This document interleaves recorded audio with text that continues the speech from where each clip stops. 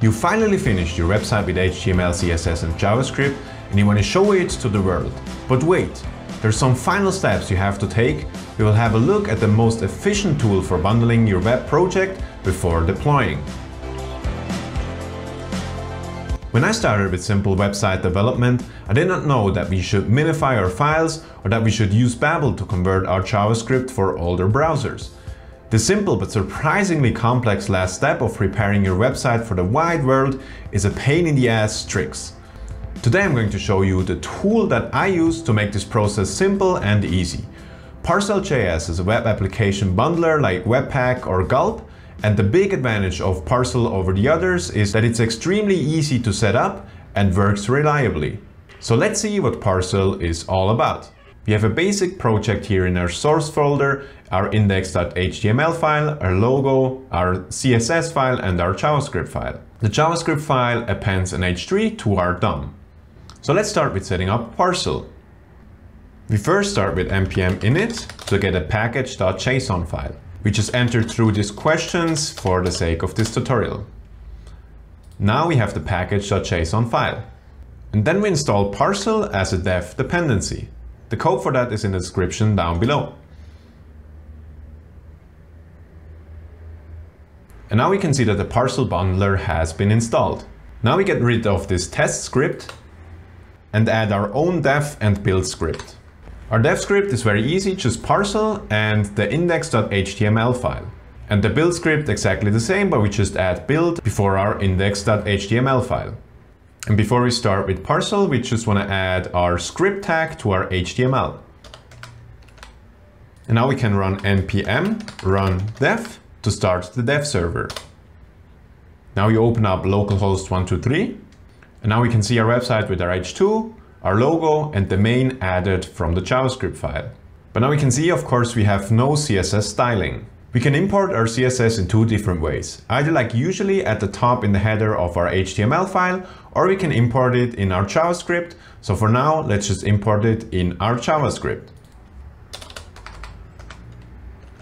And now we can see our CSS style has been added. So let's see what happens in our source code. The style sheet got added automatically, even though we don't have it in our HTML. And the same for our JavaScript file, it's also hashed for the cache busting.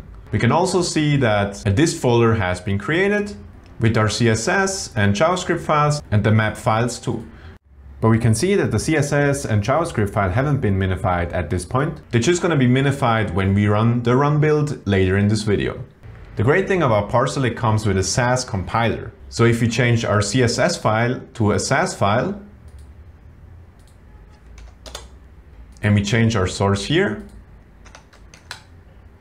we can see that our Sass compiler is automatically installed. Now we can see the style has been applied again, and if you go to our source code, we still can see our CSS file in the header. If you want to have a second JavaScript file, we can import it in our main.js also. So let's add another JavaScript file. And let's add a code that will append an h3. Let's save that and import it into our main.js file. And then let's call say hello down here. And we can see hello has been added to the DOM.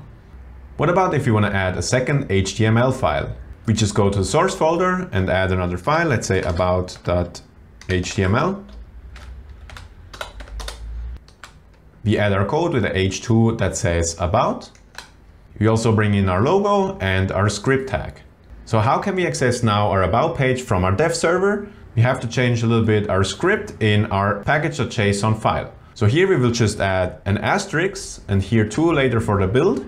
And if we save now, close our dev server and rerun it again. And if you reload the page, we can see it's not here, but what we have to do is change the URL to about.html. Here we can see we have our about file. Let's go to our index file. But what happened here, our style went away. This is a little bug with Parcel, and the way to fix that is if we don't import our SCSS or CSS file in our main.js file. So let's delete it up here. And we just bring it in normally here in our head of our HTML file. And Parcel will recognize this style sheet and will transpile it automatically to the CSS, or if it's a CSS file, it will minify it in the build process. So let's save that. And we can see our style has been added to the index.html file. Let's also add that to our about.html file. And if you go to that site, we can still see our styling. So let's now build out our sites to be ready to deploy. We can see in the development phase, this cache and dist folder have been added. What we have to do before we run the build script, we have to delete the dist folder. Let's stop the server and run npm run build. And now we can see a dist folder has been added again, with both our HTML files, our logo, our CSS, CSS map, our JavaScript and our JavaScript map files. They all have been minified and hashed for cache busting. Now we could upload this folder to a server with almost no setup in regards to Parcel. So a thing to note is that JavaScript won't be transpiled to ES6 with Parcel alone. You would need to install Babel and configure it the same way as using it standalone or with other bundlers. This is very easy though. I will show you how that all works in a future video about my workflow for simple web applications, so make sure to subscribe to not miss that. So should you use Parcel over Webpack or Gulp? In my opinion, definitely yes. I implemented Parcel in my workflow for basic websites or web applications because of its simplicity. Should you use Parcel for bigger applications? I would say no. I've run into some issues with third-party libraries and plugins, so with a big project I would choose Webpack.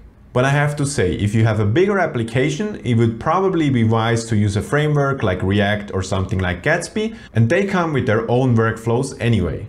So really I think Parcel is a great tool, and it did replace Webpack for me, as the time to set it up is way less than with Webpack or Gulp.